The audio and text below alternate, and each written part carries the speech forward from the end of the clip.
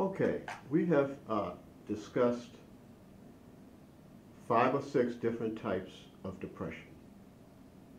We've also talked about different treatments for depression. We've even talked about non-clinical depression. One of the things that I wanted to add that's really very important to me is the role that spirituality can play in our mental health. Of course, it helps also with your physical health, but since I'm a psychologist and I'm really primarily interested in emotional health right now, I want to focus on that. So spirituality can play a big role on your emotional well-being. In an article that I found entitled Raising Kids with Religion or Spirituality May Protect Their Mental Health. It's a study that was written up by Alice Walton, September 17th, 2018.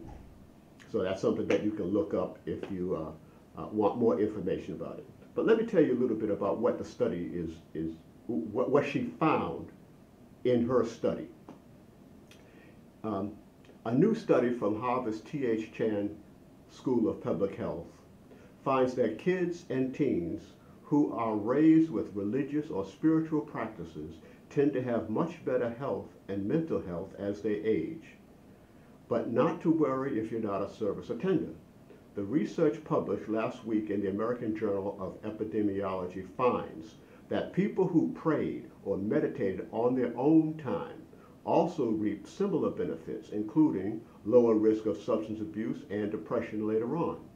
The team looked at data from 5,000 people taking part in a long-term nurses' health study. And its next generation, the next study that they added to that was Growing Up Today study. They were interested in whether the frequency with which a child or a teenager attended religious services with their parents or prayed or meditated on their own was correlated with their health and mental health as they grew into their 20s. The young people were followed for anywhere from 8 to 14 years. As it turned out, that those who attended religious services at least once a week as children or teens were about 18% more likely to report being happier in their 20s than those who never attended services. They were also almost 30% more likely to do volunteer work and 33% less likely to use drugs in their 20s as well. But what was interesting about it wasn't just about how much a person went to service, but it was at least as much about how much they prayed or meditated on their own time. Those who prayed or meditated every day also had more life satisfaction, were better able to process emotions, and were more forgiving compared to those who never prayed or meditated. They were also less likely to have sex at an earlier age and to have sexually transmitted infections. These findings are important for both our understanding of parenting practices, said author Ying Chen. Many children are raised religiously, and our study shows that this can powerfully affect their health, behaviors, mental health, and overall happiness and well-being.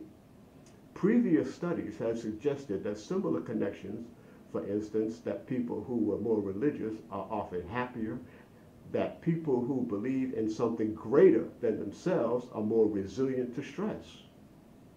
Other work has shown that meditation and prayer tend to deactivate the me centers of the brain that are active when you're thinking about yourself, and worry-based thoughts will quiet down in areas involved in perceiving the external world as other, also deactivate. Now, what does this say?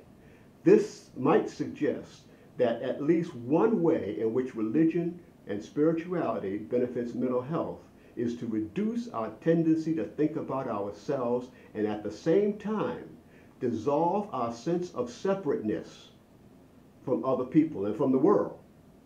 And as many people know, there is also a huge body of research showing what meditation itself does for the brain and for the mental health, from reducing symptoms of depression to increasing attention and creativity.